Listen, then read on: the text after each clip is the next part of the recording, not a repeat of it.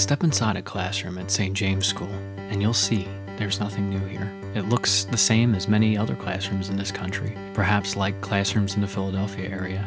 Teachers are teaching, children are listening, absorbing, reacting. They're learning. But pull back the veil of the classroom, and you'll see much more here. The students we are educating come from a tough neighborhood. This is North Philadelphia, an area nationally recognized for being mired in educational problems. But people don't see that. They see what some call under-resourced. The nearest grocery store is 32 blocks away. Children's parents and guardians struggle daily to make ends meet. They rely heavily on cell phones low on prepaid minutes, public transportation, local laundromats, poor lighting and lack of furniture at home, some of the simplest amenities. Now look, what do we see? Promise, hope. The power of their human spirit is being lifted every day. Even spirits that have been dimmed and can sometimes feel weighted by hopelessness find hope here. St. James School is the heart of this neighborhood, and we are educating the whole child.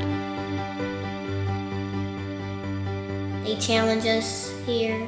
The students know that there's work to be done in every single class. They see more in you than the other teachers at my old school did. We discover our students' individual strengths and then work to nurture them. We could get tutors if we need help. We ensure that all of our students have one-on-one tutors.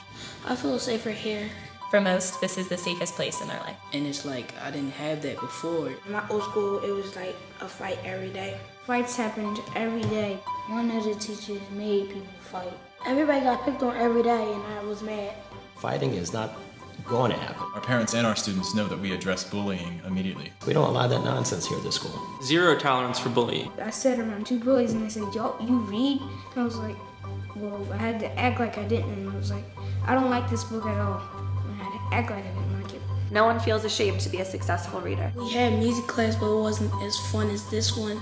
We provide vocal training and violin study for every student. The students have 6 hours of art and music in a week. We get to express ourselves in many ways. If you expect them to do well, they do amazing things. My dad sees in my teacher every day to talk about my grades. Knowing where the students come from help us to make more compassionate choices. A large part of educating a whole student is building relationships with their parents and their families. One of my kids would have like 34 kids.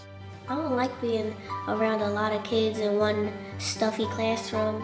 Like my old school was a really big school and with a little bit of teachers, and this school is really small with a lot of teachers. Student-teacher ratio is 6 to 1. With 2 adults in the classroom, one teacher is able to continue instruction while the other deals with behavior problems immediately. It's about religion and praying for people. We practice what we pray. Even if they don't have a religious affiliation, the Episcopal tradition instills in them the ideals to care and respect others and a drive to be a better person. Muslims, Christians, all participate because they choose to. Everyone accepts everyone. Students don't want to lose their place in this community. Here, you guys do care about us. You guys love us.